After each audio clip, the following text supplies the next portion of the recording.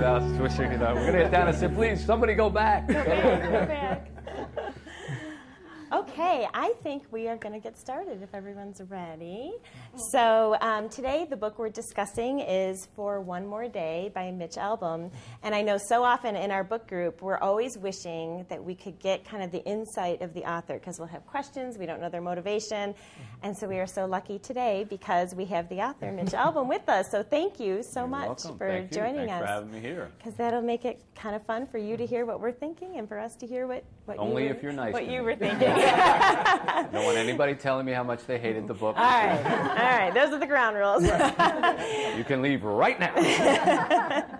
But I think we're just going to start just real general. I just would like some people to share what you think your kind of general overall impression, what feeling did the book leave you with?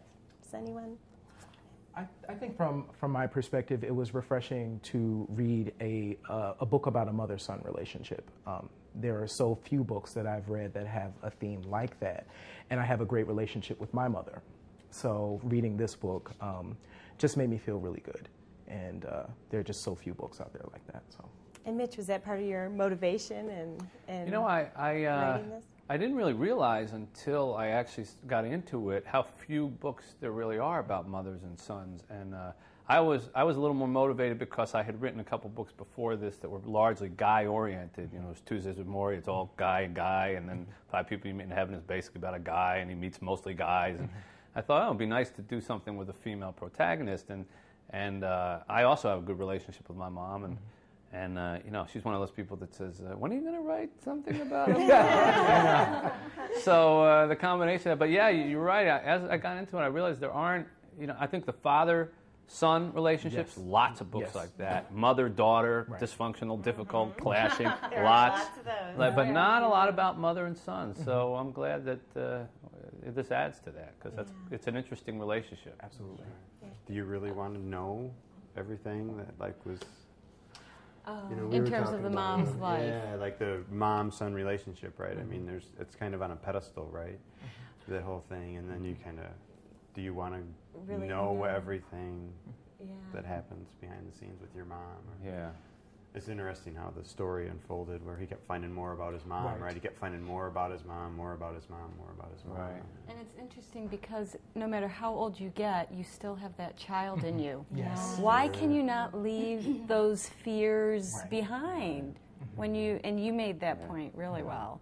I mean, Chick had that going on his You're whole always life. your mother's child. Yeah. Absolutely. Yeah. And your mother is always your mother. Yeah. And in this case, even after she's died, she's still your mother. Right.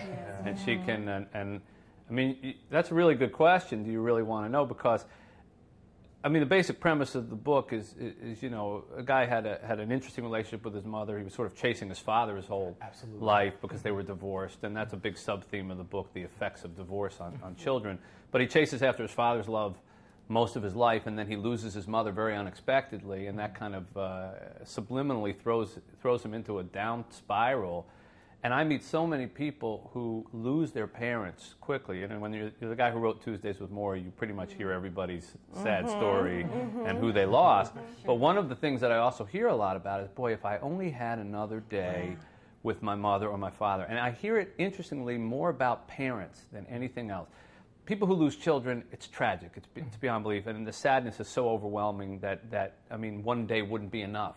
And people who lose brothers and sisters or friends, you know, sort of accept that as the role, things that happen in life. But people who lose their parents, it always seems that there was something they didn't say, something they didn't ask, some fight they didn't get over, some forgiveness that they didn't ask for, that if they only had this one more shot. And so that was sort of the idea when you asked me, well, where did you come with it? I said, well, what if you actually had that one day, while you were still not going to heaven and meeting people like the 5 people you meet in heaven, but while you were here on earth, and suddenly they were back in your life. I've had dreams like that of people that I've lost, that I just wake up and they're there. And we're eating breakfast, and I say to them in my dream, but you died. And they never answer. They just kind of just keep going.